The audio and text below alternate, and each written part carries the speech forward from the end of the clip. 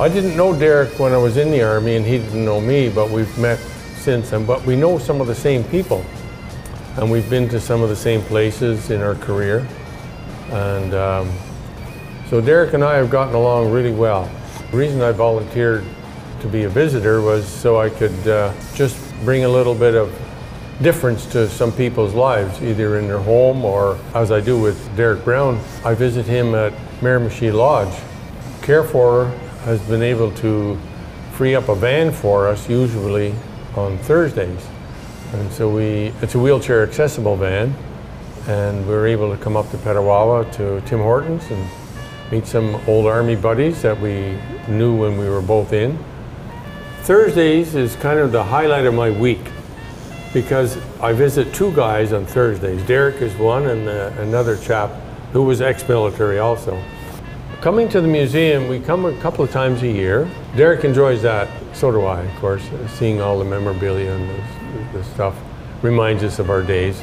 Appreciate a lot of the same stuff, and now we can do it together. Yeah, it's great. In 1962, I joined the Army, and it was Camp Petawawa that I was sent to, and I joined the Regiment of Canadian Guards, and I served 6 years with the Canadian Guards right here in Petawawa. This was always my home station. Spent 6 months a 6 months tour in Cyprus. Then in 1968 I got out. What year did you join the Army? 1965. 65? Yeah, 1965. And you came right to Petawawa then too, didn't you? Yeah. You were with the 8th Canadian Hussars. Derek served over in Cyprus as well. He did 2 tours over there. And so we've done some of the same things, and just not at the same time. That's how come we know some of the same people, which is kind of good. We have lots in common to talk about. Now we even have more stuff in common. Both of us are soldiers.